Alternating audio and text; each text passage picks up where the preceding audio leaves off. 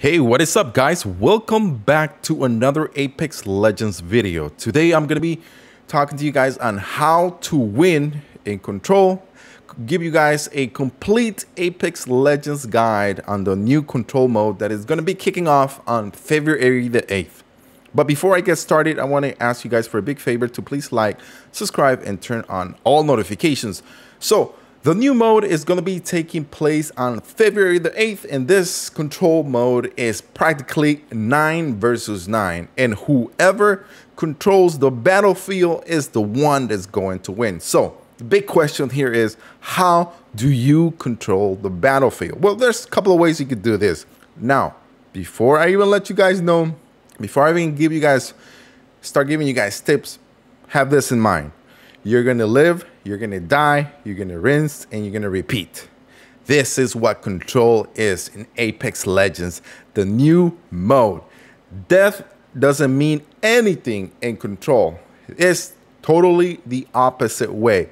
Kills, yes, are going to help you. But if you work as a team, you're probably going to come out victorious in this mode. So how do you do this? So in Control mode, you're going to die and you're also going to come back very quickly. Now, it depends how you control the map, how fast and where are you going to be spawning to. Now, Control is all about experimentation and letting you play with all the tools in Apex, and will allow you to always try to win. Now, while choosing your spawn is a very crucial point, because it all depends where you're going to be spawning. It's going to allow you or give your team a bigger chance to be able to control the map. Have this in mind. The battlefield shifts quickly and you need to be able to adapt, whether you're sniping from a distance or you're going with your shotgun or an LMG or whatever weapon you choose is going to give you the opportunity always to change your loadout.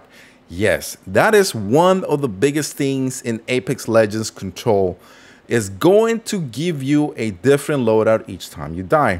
So you're able to choose from whatever, an assault rifle, your LMG, shotgun, however you want to play. Why is Respawn doing this? Well, the following reason. In Control mode, the map is going to be, let's just say, it's going to change every single time. Yes, you need to adapt because in Control, different objects are going to be spawning. There could be one time where a certain section is that allows you to stay back and take cover, and there's sometimes that cover will not be there.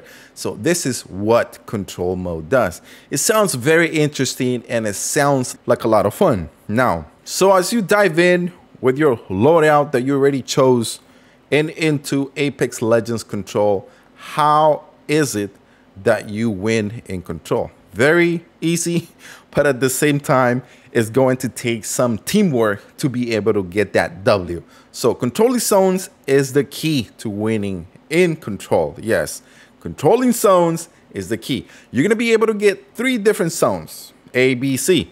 Now, it all depends, up to you, up to your team, how skillful you guys are. It all depends. Yes, this is where Apex Legends is going to separate all of you guys, all the legends, because not only skills are going to help you, but also teamwork is probably going to even help you more. So here's how you can win the game in Control Apex. 1, players need to fight to capture and control the zone. 2, taking possession of a zone earns you more points. So for every second that you're controlling a zone, you are gaining points. Number 3, the more zones you control, the more points you're given. And here is number 3. Number 3 is probably going to be the hardest thing to do in Apex Legends, because if you are able to control all 3 zones, that means you guys are very skillful and you are able to pretty much just control the whole match. And that's going to take a lot of skills and a lot of teamwork.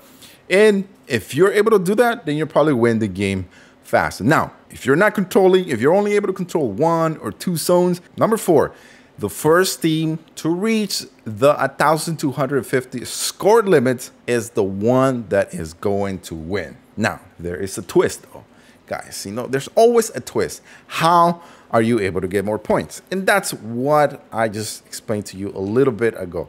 If you guys are able to control zones, you are going to get bonuses. Why? Because you're going to be able to attack and defend your surroundings. The longer you control it, the more points you're going to be allowed to gain. Now, don't worry, during the matches, you're going to be rewarded, let's just say that, with airdrops, which are opportunities to grab very, very powerful weapons, great weapons to give you the damage output that will be able to annihilate anyone really quickly. And this is very helpful when you are struggling or when you're trying also to take control of a zone. Now, one of the biggest tips is controlling zones. Let's just say you're controlling zone A and it's linked to your home base. This means that you are also going to be able to spawn on A and also on home base because your home base is linked to zone A.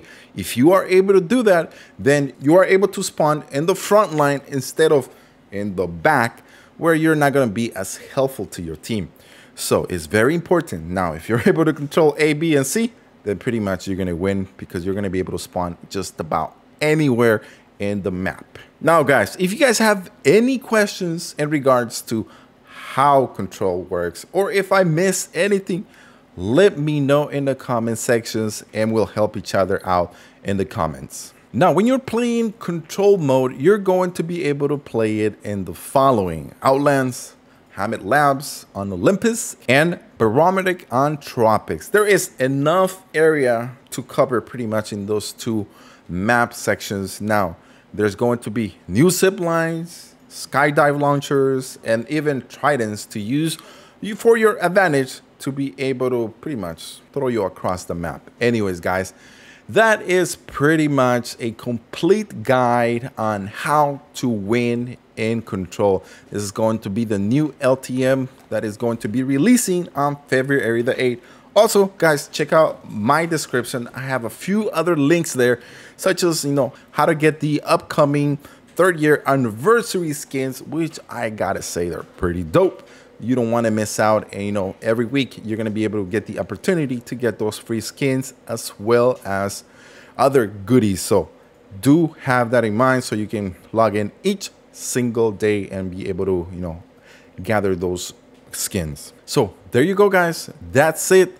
Let me know in the comment section below, what do you feel about this upcoming mode? I think it's pretty dope and pretty cool. Let me know in the comment section. Don't forget, guys, to subscribe, turn on all notifications, and I'll see you on the next one. Peace. Die first. And while her impotent rage is merely delaying the inevitable, it's sure to keep us all entertained.